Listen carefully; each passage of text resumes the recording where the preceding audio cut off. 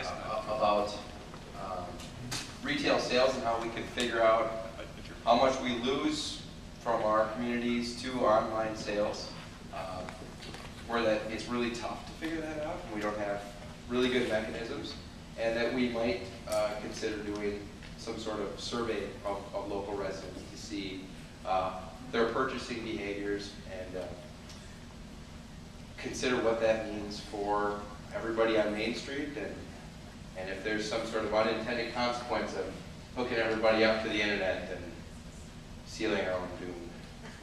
I don't know. That's why you get the data, right? Right. We don't know. Was there any data available from, I mean, it was a big fight in the legislature all year about bricks and mortar versus online. I don't think it passed. We discussed that, and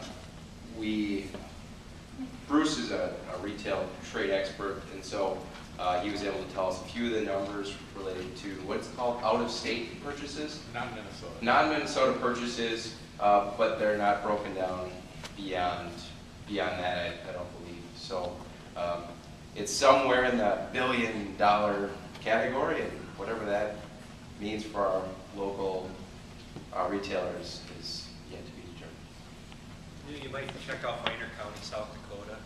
Yeah. They didn't do a study about loss of online sales, but they did do a study about people buying outside of their county. And it was actually done by kids from the local DECA, or Business Professional Association group. So they got a goal to increase the local purchasing from 10% up to 20%. They wanted to increase it by 10%, and they actually did increase it by 20%. But I think it was on whatkidscando.com or